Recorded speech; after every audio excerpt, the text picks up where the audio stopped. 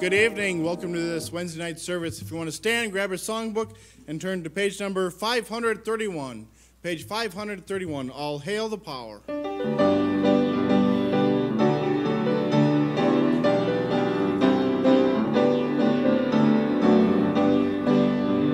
All hail the power of Jesus' name. Let angels prostrate fall. Bring forth the royal diadem. Let crown him Lord of all. Bring forth the royal diadem and crown him Lord of all. Verse number 2. Ye chosen seed of Israel's race, ye ransomed from the fall. Hail him who saves you by his grace, and crown him Lord of all. Hail him who saves you by his grace, and crown him Lord of all. Verse number 3.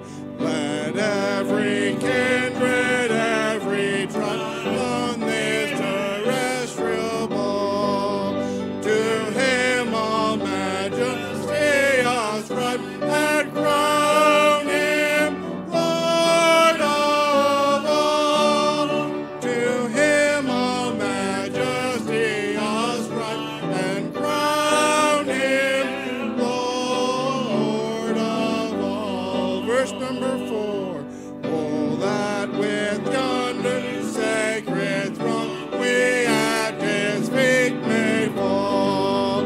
We'll join the everlasting song and crown him Lord of all. We'll join the everlasting song and crown him Lord of all. Amen. Good singing to start off our Wednesday evening Bible study and prayer meeting. God's good, amen? Amen. Amen. Let's go to the Lord in prayer as we begin the service. Father, thank you for bringing us together into your house. We pray for safety and protection for those that are still on their way, that they would come here safely and ready with a ready heart to hear the word of God.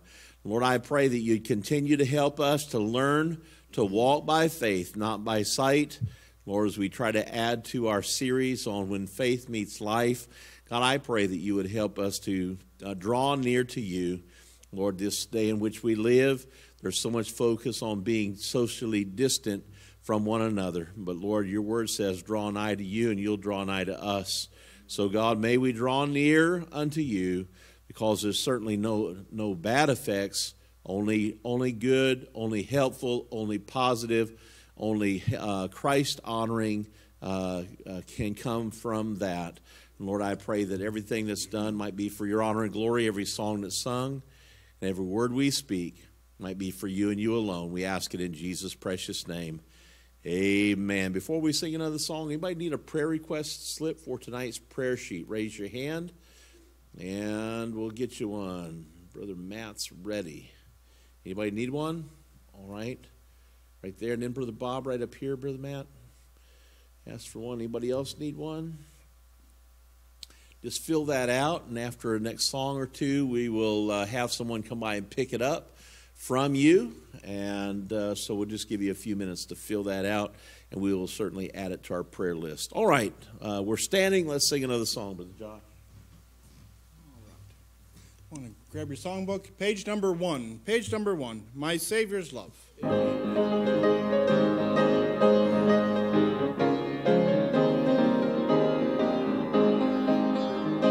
I stand amazed in the presence of Jesus the Nazarene, and wonder how he could love me, a sinner condemned unclean. How marvelous, how wonderful, and my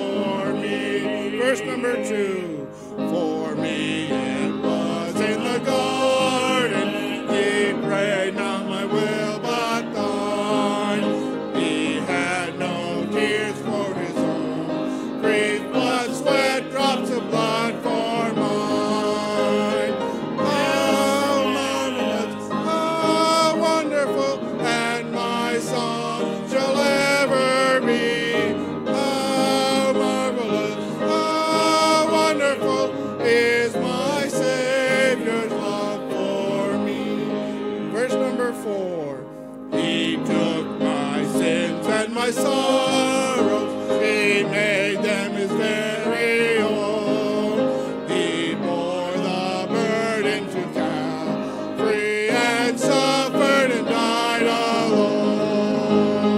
How marvelous, how wonderful, and my song shall ever be. How marvelous, how wonderful is my Savior's love for me. Verse number 5. When with the ransomed in glory his face I at last shall see, 'twill be my joy through the ages to sing of his love for me. How marvelous, how wonderful, and my song shall ever be. How marvelous, how wonderful is my Savior's love for me. All right, thank you. May be seated. Should have checked with you to make sure you have this week's bulletin. Anybody need this week's bulletin? We'll get that to you. If you don't, it has our scripture reading in it. And all right, everybody's got it. I'm going to have Brother Caleb come. We'll do our public scripture reading right now, and then right after that, Brother Terry will have our missionary letters. Okay, Brother Caleb. All right, grab your bulletins. If you don't have a bulletin, take your Bible out. We're still in John chapter 8, looking at verses 12 through 18. Ready? Begin. John 8, 12 through 18. Then spake Jesus again unto them, saying, I am the light of the world. He that followeth me shall not walk in darkness, but shall have the light of life. The Pharisees therefore said unto him, Thou bearest record of thyself, thy record is not true. Jesus answered and said unto them, Though I bear record of myself, yet my record is true. For I know whence I came, and whither I go. But ye cannot tell whence I come, and whither I go. Ye judge after the flesh. I judge no man. And yet if I judge, my judgment is true. For I am not alone, but I and the Father that sent me. It is also written in your law that the testimony of 2 men is true.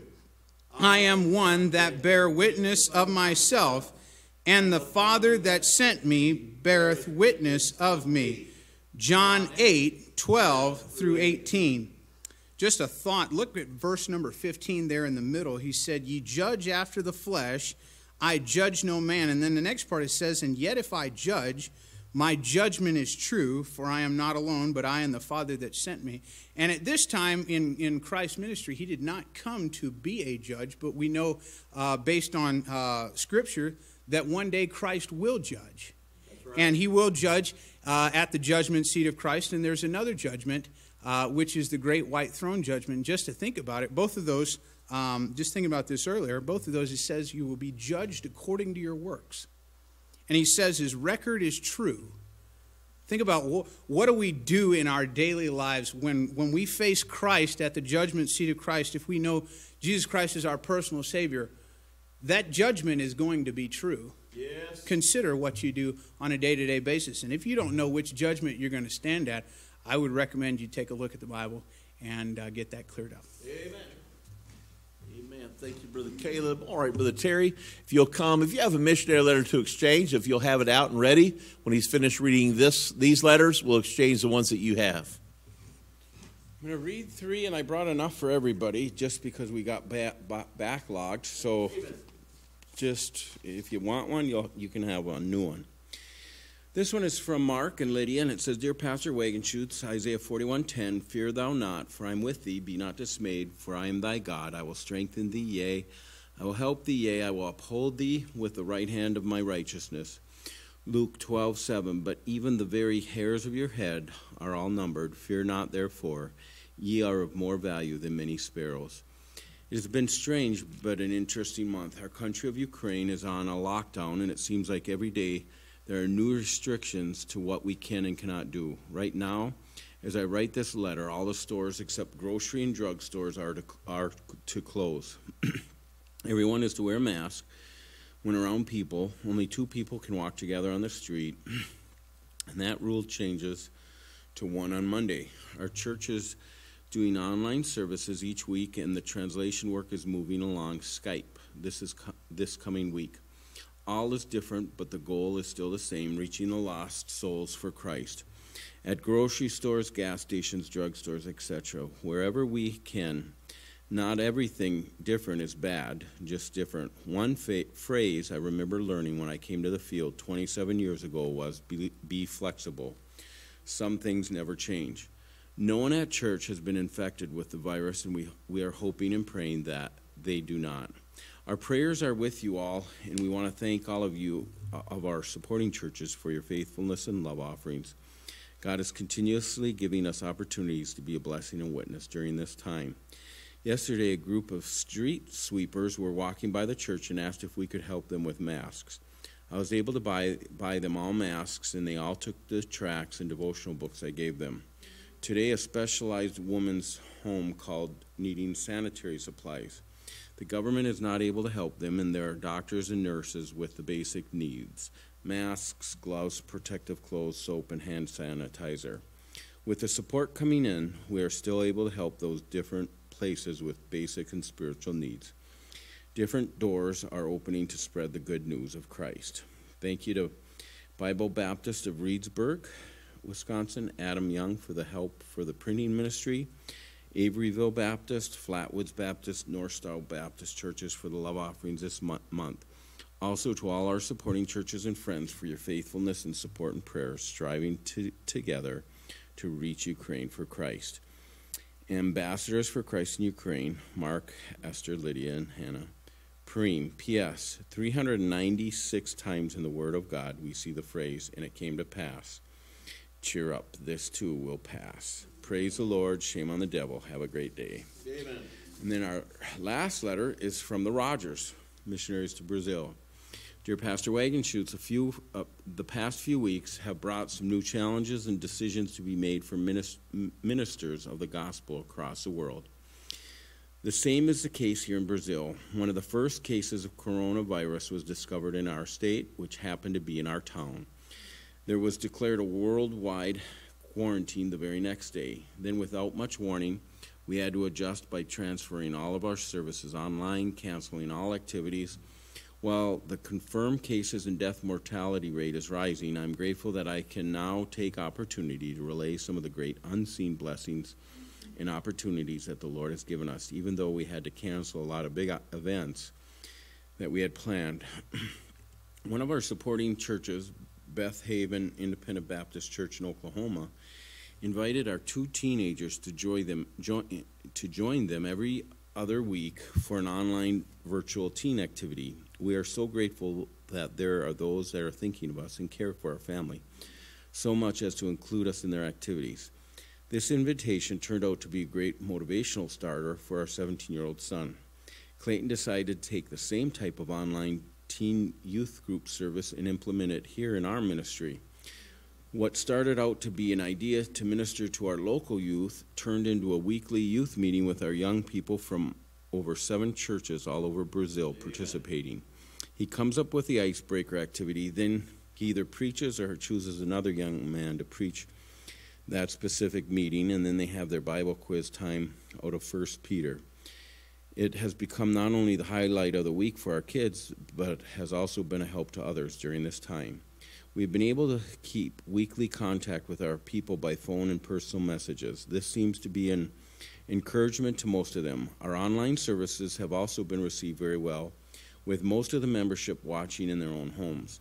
This past Sunday, we were able to record an evangelistic service, and then most of the church was able to send it to unsaved loved ones and friends with the idea of being able to plant the gospel of salvation.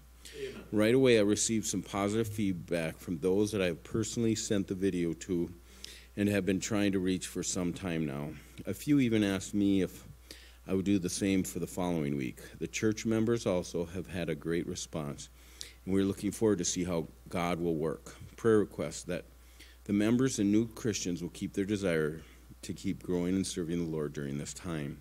That those who have been visiting the church for the past few months will return once the church is able to meet again. For safety and health concerns, reaching souls for the King, Sammy and Nessa, Clayton, Violet, and Samantha. So if you want a missionary letter, just hold it up and you can pray for it this week. Amen. So do I understand, Brother Terry, you've got a bunch of other letters with you. So if you have a letter, we're not going to exchange the one you have. We're just going to give you new letters, and so we'll just take up the old ones. Oh, yeah, if you have a prayer request for tonight's prayer sheet, give it to Brother Terry as he comes around. That way he's got two hands. He can do double duty, I think. He's a talented fella, public school teacher and all. He can figure it out. Amen. All right. God's good. Amen. Got a chance to visit with Brother Steve and Miss Kathy for a little bit this afternoon. They're not doing too bad physically, and I want to say hopefully we're getting the volume better. And I know Miss Sandy's not being able to hear very well either, and then she's been relaying it over the phone to Sister Lois, and she hadn't been able to do that. So hopefully you're able to hear. Hi, Miss Sandy. Hi, Miss Lois, and hopefully they'll be able to catch it tonight. All right, take your Bibles then, if you will, and open to the book of 1 Timothy, chapter number 6. We have been doing a series that I started when I began doing Bible studies from the office, from the preacher's office, and that was a lonely setting down there, just me, myself, and I talking to the camera. And so I just began a series on When Faith Meets Life, and I'd started kind of doing a few of those some time ago, and then just really didn't go very far with it, but the seed thoughts were planted. I had written down quite a few categories that I had thought about doing and just didn't feel led to continue that at the time. And so when faced with the challenges of stay-at-home orders and self-quarantine and things like that, it just seemed like that's what the Lord brought back to mind. So we started talking about the walk of faith, and when faith meets the issues of life that we come across. And so we've covered such topics as when faith meets impossibility, when faith meets the family, and take our instruction on the home from the Word of God, when faith meets loneliness, when faith meets difficulties. A few weeks ago, when faith meets crisis, we talked about living from crisis to crisis in the Christian life. It's not the way God wants us to live. And He wants us to go from faith to faith, not from crisis to crisis. Then when faith meets temptation, and then last Wednesday night, when faith meets disappointment. Tonight, I want to add to that, and this may be the last one, I don't know. We'll show up next week and we'll find out if something else, the Lord lays something else on my heart this week. But I want to discuss tonight, let's read the verse I want to start with, and I'll give you the title and an introduction. In 1 Timothy chapter number 6, and in verse number 20, O Timothy, keep that which is committed to thy trust, avoiding profane and vain babblings and oppositions of science falsely so called, which some professing have erred concerning the faith. Grace be with thee. Amen. Father, I pray that you'd help us to have our understanding opened. I pray there'll be something from the Word of God that we glean tonight that will be helpful to us, that we will be edified, built up, and strengthened in the Word of God, that we might, in these days in which we live, that our faith might increase. We ask it in Jesus' precious name. Amen. I want to speak tonight on the subject of when faith meets science. When faith meets science. Now, this is not going to be initially some months back when I began laying out this Bible study and just never did get around to it. it was really going to be one of those, compare science with the Bible type of Bible studies. But that's not what I'm going to do tonight. I decided a few weeks ago when I added this to my list of ones I was going to do currently, that it wasn't going to be that just, God said the earth was round before man figured it out, and man is, science is a Johnny-come-lately to figure out the life of the flesh is in the blood because it was revealed in the Bible long ago. It was going to be that kind of a sermon or a Bible study, but instead I just want to kind of in very general terms talk about what this verse is really meant to help us understand. And as we often say around here, you can't get the right application until you have what? The right interpretation. And so understanding what the Bible says is puts us a long way ahead in finding out how can this be applied then to my day-to-day life. And let me just say that there's nothing evil about science, and that would be true science, genuine science. Nothing evil about it. And so we're going to kind of give you a little bit of background, if you'll allow me to do so here, as we look at the passage of Scripture first, so that when we begin to make a few applications, you'll understand the foundation we're coming from. Now, as you begin to study a passage of Scripture, I always look to see what the passage is saying, who he's talking to, who's speaking, what is the context of the passage. As Paul writes to young Timothy, a young preacher of the gospel, this first letter that he writes that is recorded for us anyway, encouraging and challenging Timothy to keep or guard that which was committed to his trust. The beginning of verse number 20. And then he says, and we're going to look and kind of compare, just look at a few verses here and there, contrast and compare a few things. And he says, but avoiding of profane and vain babblings and oppositions of science, falsely so called. And before we get to the, typically somebody would go, okay, science, falsely so called, that's science. It's not really science. Well, there are things called science that are not scientific, and that is true. That's not exactly what he's referring to here. He's not talking about the evolutionist in the classroom. That's not the interpretation. It's certainly worthy of an application once you get to the interpretation, though. And so let's look real quick and just kind of compare a few verses. First of all, jump ahead with me to 2 Timothy chapter number 2 and verse number 16. Because we're in the first letter that Paul writes to Timothy, he says to avoid profane and vain babblings. If you go to chapter 2 of 2 Timothy and verse number 16, the Bible says, but shun profane and vain babblings, for they will increase unto more ungodliness. That verse number 16, this will be a shock to you, but you might want to write this down. Verse 16 immediately follows verse number 15. I know that's a surprise. But it is worth noting that verse 15 is also a very well-known verse, study to show thyself approved unto God, a workman that needeth not to be ashamed, rightly dividing the word of truth.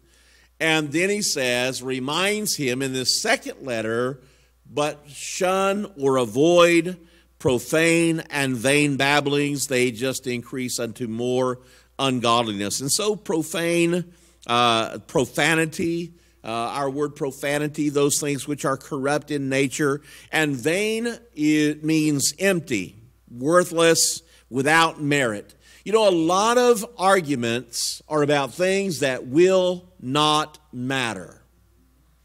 And when you argue about vain things or things that will not matter, they increase unto more ungodliness. You say, well, preacher, how could a simple argument over meaningless things tend towards more ungodliness. Well, you ever been arguing about something that really has no immediate bearing on anything, and somebody get angry? Well, there you go. It increased unto more ungodliness. And so a lot of bitterness, a lot of anger, a lot of malice, broken fellowship, a lot of that happens sometimes because people take exception to something somebody else says, and when it comes right down to it, it will not matter one way or the other. And so he says to avoid profane and vain babblings. Also look back with me to 1 Timothy chapter number 4 and verse number 7.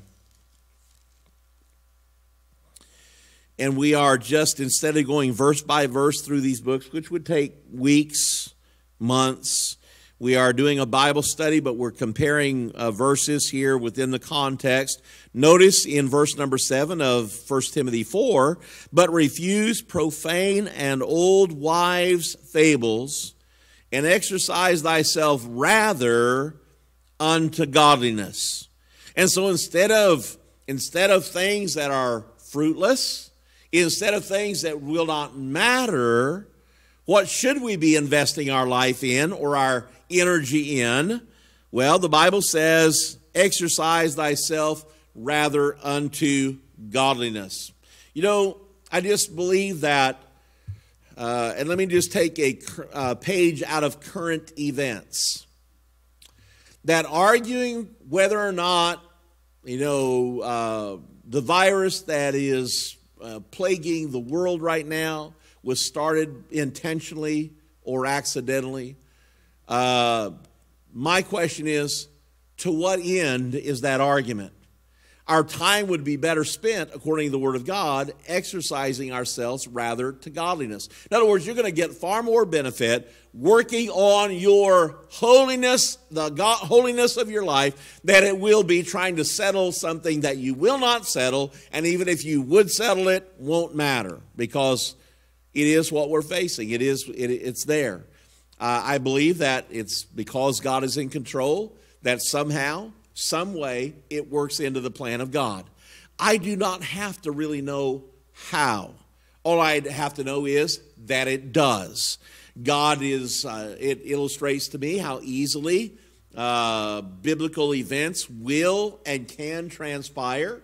It reminds me that Jesus' coming is near, but outside of that, there's no real tangible benefit to spending time arguing about the ramifications of it and all of that, when really what matters is that we exercise ourselves rather unto godliness. In other words, what does it profit a man if he gains the whole world, loses his own soul? What happens? What are we profited if we argue the point, win the debate, and yet we have not spent our time in prayer, have not spent time in God's Word? We're not better off spiritually for it, and we might feel better about ourselves. We might have bragging rights, but those things just tend towards pride, not holiness. Back up, since we're backing up in 1 Timothy, look back also in, let's see, I had another verse lined out and lost track of it. Oh well, that's okay. We'll figure it out. Okay, so in back in chapter number 1, or excuse me, 1 Timothy chapter 6 and verse number 20. The Bible says, matter of fact, I'm going to look one more time. I think in chapter 1 and verse 4. That was the other one. 1 Timothy chapter 1 and verse number 4. Neither give heed to fables and endless genealogies, which minister questions rather than godly edifying, which is in faith, so do. And so you see this continued theme as he writes to Timothy, the young preacher. And why does he write this to young Timothy? I'm going to guess, I know it's because God gave it to him by inspiration, but we could surmise that the purpose might be because Timothy, as a young preacher, might be prone to get caught up in meaningless debates that will not further the gospel. It seems like a long time ago, but in other ways it doesn't seem like all that long ago that I was beginning in the ministry. And man, I can think of lots of times where I spent a lot of effort in debates that did not change the outcome of eternity at all. And now I hopefully try to choose my battles a little more wisely and focus on things that really do matter. And so we get back there then, and let's define and look at the meanings of a couple of usages, really, of a couple of words in 1 Timothy chapter 6 and verse 20, and then I want to make some applications. First of all, the word science. The word science, the underlying word is the word gnosis.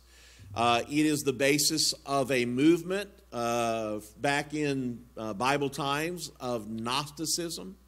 The word gnosis means knowledge, and from knowledge came this movement that said knowledge is salvation. That basically just through gaining knowledge, that's how you are saved. You just keep learning, and at some point you know so much that you basically now you are saved, and knowledge is salvation. It is very close to a current mindset that the problem with the world is we need more education. The reason for to combat teen immorality. What we need is another program in the schools. We need more education. And so they come up with an education program. They force it into the public schools. Christian people begin en masse withdrawing their children from public schools over that and a few other issues. It's amazing. It seems like I don't know if you've ever watched a frog boil. I've watched his legs cook. That's similar. Don't do that, Mrs. Work. Have you tried it? It's good. Frog legs are good. They do tend to move a little bit as you're cooking them, but they're not trying to get away. It's just things, heating up and stuff. But at any rate, it's like one of those things where, you watch something, it seems like, oh, this happened so slowly. But then you take a before and after picture, and boy, it just seems like it happened quickly. That's the way life is. Seems like day-to-day life, 24-hour cycles, and sun comes up in the east, goes down in the west, and it seems like it's going slowly. But I just think about the way things have changed in my lifetime. You say, well, yeah, but preacher, but you're really old. And so you've been alive a long time. But I grew up even in junior high school. All right, junior high, so I was not a little tiny kid. Junior high school, now it wasn't in the heathen north. It was in the great state of, put your hand over your heart, Texas, amen. But I still remember, at the start of the school day in the public school, that everyone stood at attention, put your hand over your heart, recited the Pledge of Allegiance to the flag. Someone read a prayer over the loudspeaker, and so every day began with the Pledge of Allegiance to the flag and prayer in the public school system. We've come a long way, baby, in the wrong direction. So it's kind of like, it seems like, boy, these things just happen slowly, but yet when I look at the snapshot of and my youth and today, it just seems like you can't imagine these things happening so quickly, and there are so many things that have happened in my life that I said would never happen in my lifetime that I have stopped saying that'll never happen in my lifetime, because it just might. This idea of science, it's the word knowledge. As a matter of fact, every other time that the word gnosis, G-N-O-S-I-S, gnosis, that's Gnosticism, every other time it's found in your New Testament is translated by the word knowledge. And so it is knowledge. So think about this. Knowledge falsely so-called. You know, somebody can say something's true and it's not true. Genuine, if you want to go back to the idea of scientific knowledge, genuine science is something that can be observed to be true. Okay, laws of gravity. You know, everyone here could prove the law of gravity. You could test and prove the law of gravity with no more scientific instruments than you personally have on you. From a coin in your pocket to a pen in your purse, all you have to do is just take it out, hold it out, let it go, and 100% of the time it's going to go down. Now, don't anybody pull out a helium balloon. There's no telling what you ladies may have in your purse. So I just have to say. But at any rate, and so this idea of knowledge, but it's false knowledge. That's important when you think about what Paul just told Timothy when he said, keep that which is committed to thy trust, avoiding profane and vain babblings, oppositions of science falsely so called. In other words, and by the way, verse 21, which some professing, what is that? That false knowledge, which some professing have erred concerning the faith. So, one more word before I get any farther, and that's the word we would normally kind of just focus on, that word science. Science, falsely so called. But notice the word oppositions. The word oppositions. Now, it's only found one time in your whole New Testament, the underlying word. It is, if you've ever studied languages, you'll find out that English is a composite language. It's made up of many different languages. It is a Latin-based language, as are other languages. But there are many words that are like, they were Greek words, and it's a Greek word, but it's also an English word, because there might not have been a word in English, and they brought it over into the English language. And this is one of those words. The word for oppositions here is it's the Greek word antithesis. You say, well, wait a minute, antithesis, that's an English word. Yes, it is. So it's also it's an English word, and it's a Greek word, the word antithesis. Now, thesis is a truth, a position that you take and support with facts. That's a thesis. The antithesis or antithesis takes the opposite position. In other words, the antithesis is like, I believe, I believe that, let's see, my mama's lasagna is the best. And you would say, no, preacher. In other words, you've got an antithesis to my thesis. My thesis is, my mom's lasagna is the best. Your antithesis is, no, your mom's lasagna is the best. And of course, when we get to heaven, you'll find out you were wrong. Because I'm sure Jesus prefers my mama's lasagna. I'm pretty sure. But anyway. And so the word oppositions is that word antithesis. It is the opposing thought of science or knowledge that is falsely so called. False knowledge opposing or the antithesis to what? Don't take my word for it. Look at your Bible. You're looking at me like it's written on my forehead. It's in the Word of God. False knowledge that is the antithesis of that which is committed to thy trust, Timothy. In other words, the truth that has been committed to you. There is a false knowledge that is the antithesis. It is the opposite. It stands in opposition to what you have been taught. And so the title for the message, because it fits into the series is When Faith Meets Science. The real title for this Bible study is Revelation versus Observation. Revelation versus observation. I want to say to you that there's in the Christian life today, there's a supposed conflict between facts or science and religion. In some circles, it's been taken for granted that reason is necessarily in opposition to faith, that you can't be reasonable or logical and also believe or be a person of faith. That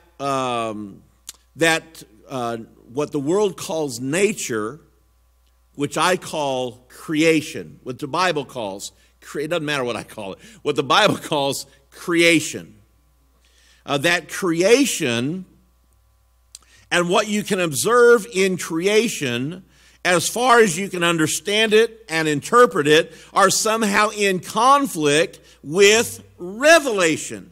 That scientific men and theology are somehow two hostile armies fighting one against the other, and that scientific men and so from the one standpoint, science and scientists must be somehow cast aside and overthrown, and from the other vantage point, faith must be denounced and debunked. And so in the popular mind of today, there's this fear that if we accept science, our faith will be undermined. That's only true if the science knowledge is not really knowledge. People say, well, I know this and I know that. And the Bible talks about people who know nothing as they ought to know. There are people who claim to know how the world began. They claim to know that all the molecules in the universe were drawn together by some invisible force, and by the same invisible force were caused to begin spinning at such a high rate of rotation that centrifugal force then finally overcame the force pulling it together, and it splattered out all over the universe and seeded life, and here we are. There are those who claim to know that, but they don't know that. That's knowledge falsely so-called, or science falsely so-called. Real science, or that which is really known, never conflicts with revelation. Now I'm going to explain that, but I'm also going to qualify it. When I say that the Bible, or people look at what we call creation, because the Bible calls it creation, and what the world calls nature. What's wrong with calling it nature? Well, because there's nothing natural about nature. Nothing in nature would have happened naturally. It couldn't have happened except God spoke it into existence. And so the idea that is called nature implies that it happened naturally, and it didn't. It happened supernaturally. There was nothing, God spake, and there was something. In 6 literal 24-hour days, God spake, and that which is became life, it became material, it became matter in front of, it just right there in front of God. He spake and it became. There's nothing natural about that. It's supernatural. And so what man calls nature is God's normal way of supernaturally acting. Sun rises in the east, sets in the west. Gravity is just enough to hold us down without crushing us into the earth. There's enough sunshine to grow plants. There's not so much it burns us up. Amen. And so there's enough oxygen that our bodies can assimilate the oxygen. It goes into our the cells of our blood, and is distributed throughout our body. And if you have too much oxygen, if you get put on 100% oxygen at an increased atmospheric pressure, you will die of oxygen poisoning. And then we all know the effects of not having enough oxygen. You can have oxygen saturation, and you can die. You can have too low of oxygen in your blood, and you can die. Isn't it amazing? What a stroke of luck. That there's just enough oxygen within the right range of our bodies being able to use at the current atmospheric pressure, that it all balances out, and we can make use of the oxygen. Hey, that's not nature. That's God's normal way of operating. And I point that out to say this. God sometimes supernaturally interrupts his normal way of doing things. You see, God's normal way of doing things is that a man and a woman, and I'll say it the way it's supposed to be, they get married and have children. And that's God's normal way of doing things. God supernaturally, by the way, that's supernatural because it took a creative work of God to create that. He designed it. He created it. He didn't have help with it. It did not just naturally occur. He supernaturally created it. But then, on the day of the incarnation, God did something supernaturally different than his normal way of doing things. You understand what I'm saying? God is in absolute control. Now, we look at that and say, oh, that's supernatural. It's all supernatural. That's just a unique way that God did something compared to the normal way that he does things. You know what that is? That's truth. That's facts. That's knowledge. But where do we get that knowledge? Through revelation. Timothy, keep that which is committed to thy trust. Think about this with me. That which we know for absolutely certain through two things. And these both come from the Bible. Number one, we know it for certain because God revealed it to us. Amen? Much of what we know, we simply know because God said it. And then secondly, we also know some of the things we know because of observation, meaning that the book of Romans says that which can be known of that, we see things that God has made, and we learn about God from things that he has created. But man, here's where you say, wait a minute, but you said revelation versus observation. That's because here's where so-called science or so-called knowledge gets in the way. True knowledge does not conflict with revelation. As a matter of fact, revelation is the source of true knowledge. But there is, as we back up and we take a look at it, where then does this false knowledge come from?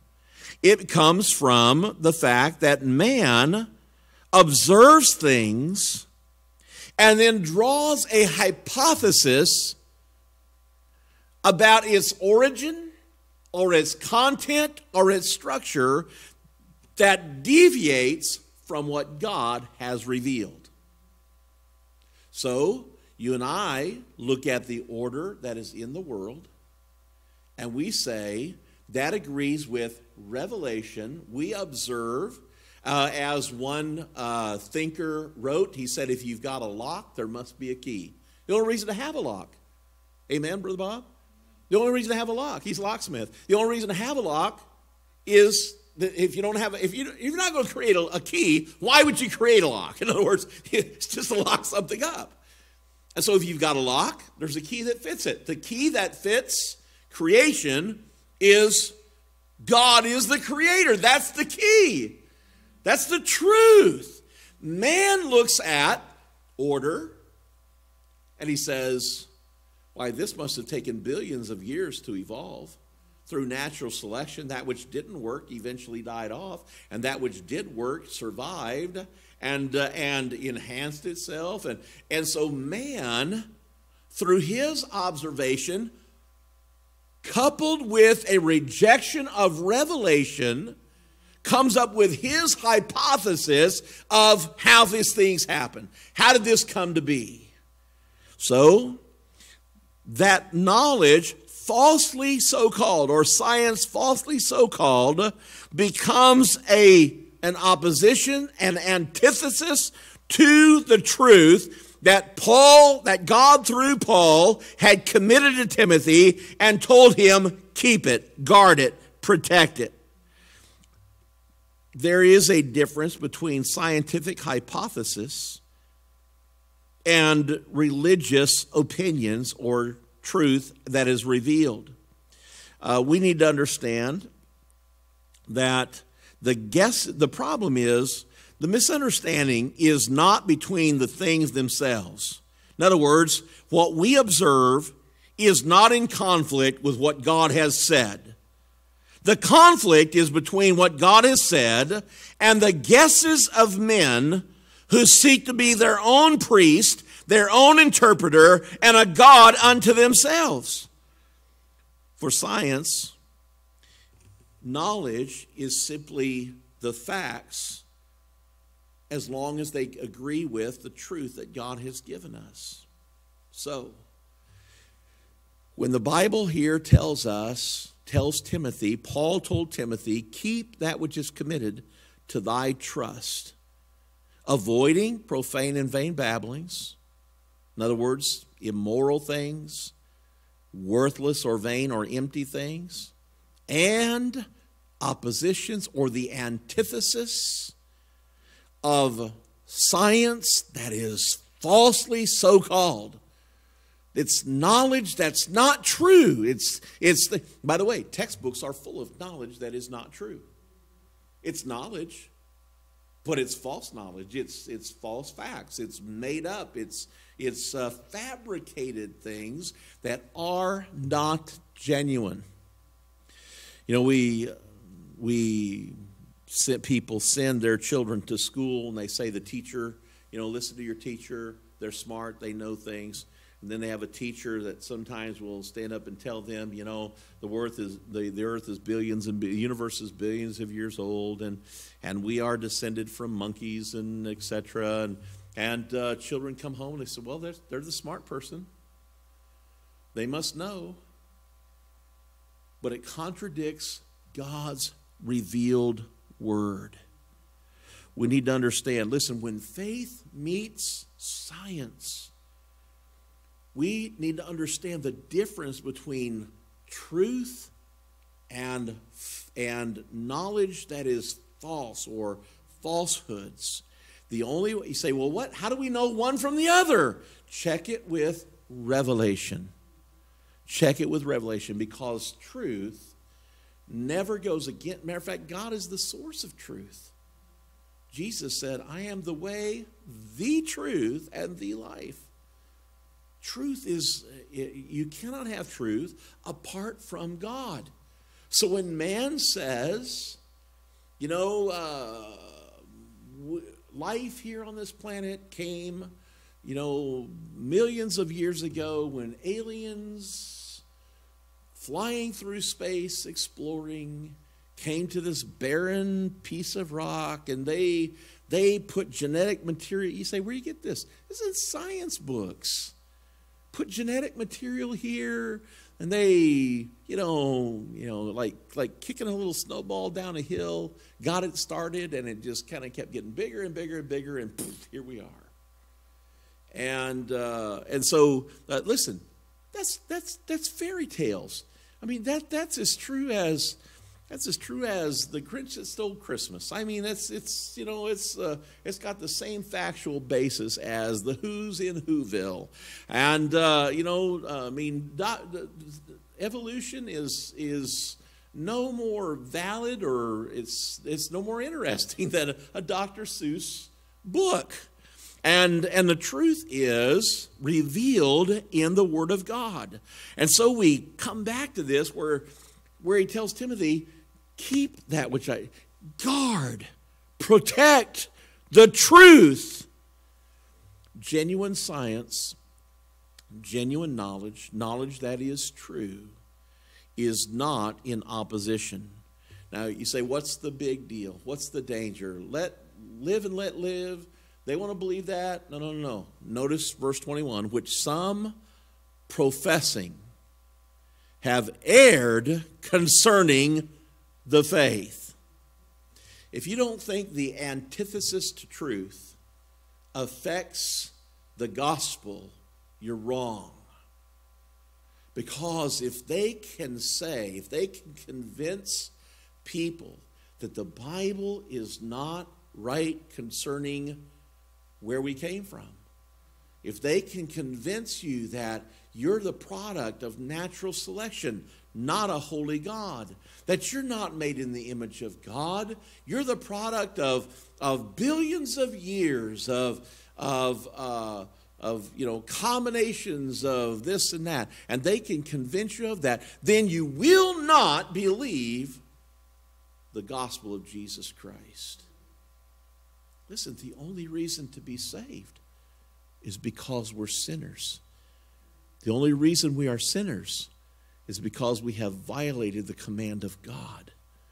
And the only reason there is a command of God is because there is a God who gave the command. You understand, if you undercut the truth of God's word by knowledge that is false, falsely so called, things that are called truth that are not truth, you undermine the gospel and people err from the faith. There is, as Brother Caleb said, there is a God to stand before. There is an accountability. There is a judgment day coming. When faith meets science, what are we to do? Trust the only thing that you can trust, and that is God and His Word. Man will look at the same facts as you look at and find. I've used this illustration. I think there are a few of you that maybe have not heard it. I remember I was sitting in a tire shop, which is where I read. I don't know. I spent too much time in my life waiting on tires to get fixed or changed or something. And so, waiting in a tire shop, I looked down, and there was a magazine. Obviously, it's in a tire shop. It's not going to be, fundamental journal. It's Time or Life or something. And I glanced down through the highlighted articles that they, listed on the front cover, and there was a thing in there about down in Glen Rose, Texas, just south of Fort Worth, where they have excavated human and dinosaur footprints in the same, like human footprints inside of a dinosaur print. Showing that, listen, the Earth's not billions of years old. Dinosaurs and man are not separated by millions of years of evolution. They were there at the same time. And so I was interested to see what this magazine would make of that. And so I picked it up when my tires were being worked on, and I began to read. And these scientists were saying, they went down there to investigate the claims that these human footprints and dinosaur footprints were all there at the same time. And so they went on. They took samples of this, and they bisected it to make sure that it was actual. You could follow the sediment, that it followed the print, that it was actually pushed into that shape, not carved in later, and that to verify that it was in fact a track. And they said it in fact was. I'm like, oh, they're getting it. And then it said, went on to say that it's obvious from the excavation that they did that these two tracks were put there at the same time. I'm like, the lights are going on. They're gonna come out of this believers. And so it comes to a conclusion. It says, so what we've concluded is there must be a dinosaur yet undiscovered that has feet just like man.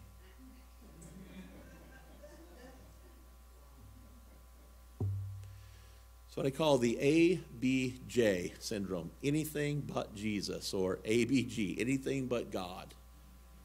Aliens, yes. God, no. Dinosaurs with people feet, yes. The Bible, no. And so, but it's taught as fact. It's taught as science. Listen, all you have to do is when faith meets false knowledge, knowledge that is, you say, why do you call it false knowledge? Because people know these things, but they're not true. They've put them in their mind. It is what they think, but they are not true.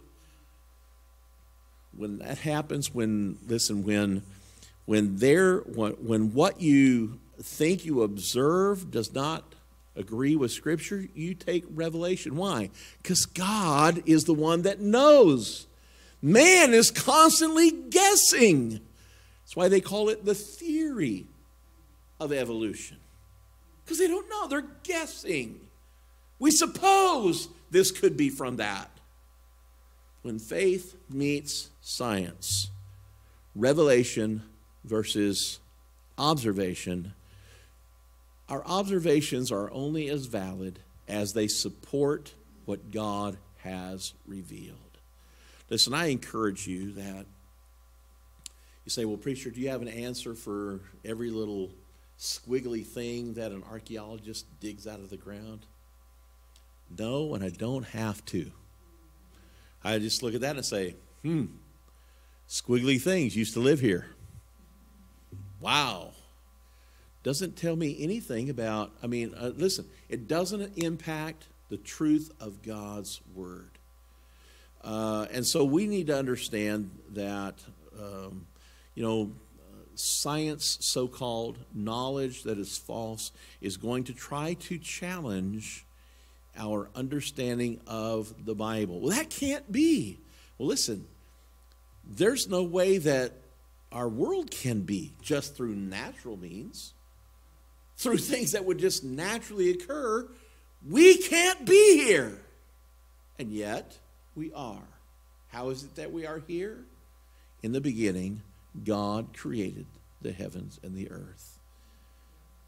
He scraped together the dust of the earth, formed the first man, breathed in his nostrils the breath of life, and man became a living soul. It's all the evidence we need is from the one eyewitness who was there. Father, I pray that you'd help us. We've talked about when faith meets the problems of life, when faith meets loneliness, one of the biggest discouraging things in human life. We're talking about on the news how devastating it has been for people who have not been around others for 3 months, and they're so depressed that they're committing suicide. God, we understand that we approach loneliness with faith. We need to approach our fears with faith and our disappointments with faith. And we also need to approach knowledge with faith, that we trust God and His Word. Lord, I pray that everything that is said and done tonight, this Bible study has been reinforcing, strengthening, edifying, and helpful to us. And we've been helped by being here tonight. We ask it in Jesus' name. Amen. God's good. Amen. Amen.